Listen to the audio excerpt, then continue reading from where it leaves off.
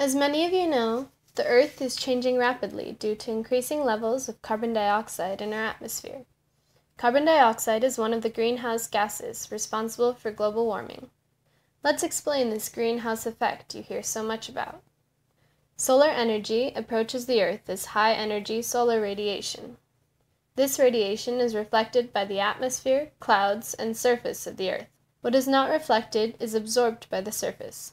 The heat of the Earth is lost as longer wavelength infrared radiation. Greenhouse gases, including carbon dioxide and water, absorb this lower energy radiation. They bend and stretch, re-emitting the infrared radiation in all directions. Some of the re-emitted energy comes straight back to Earth. Together, greenhouse gases cause the Earth's surface to be about 33 degrees Celsius warmer than it would be otherwise. With more carbon dioxide in the air, the Earth's surface is warming. Fortunately, there are some natural processes which help regulate carbon dioxide levels. Terrestrial processes like plant photosynthesis take carbon out of the atmosphere, but most natural carbon sequestering happens offshore.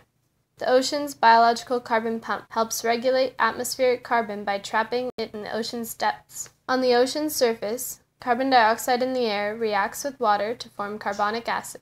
Carbonic acid dissociates into hydrogen ions and an important ion called bicarbonate.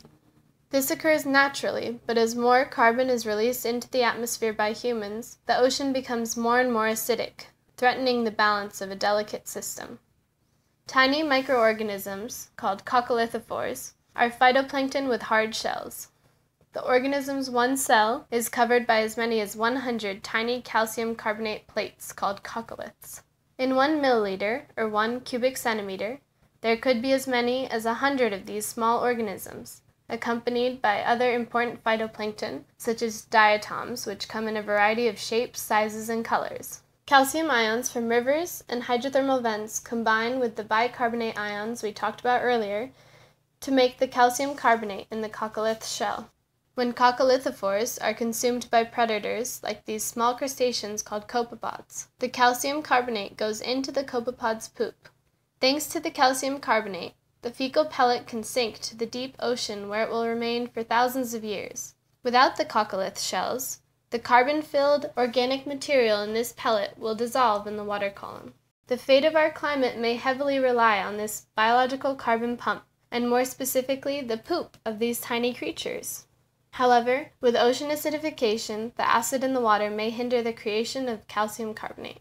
If there is less export of carbon to the deep ocean, then less carbon dioxide will be able to enter the system at the surface.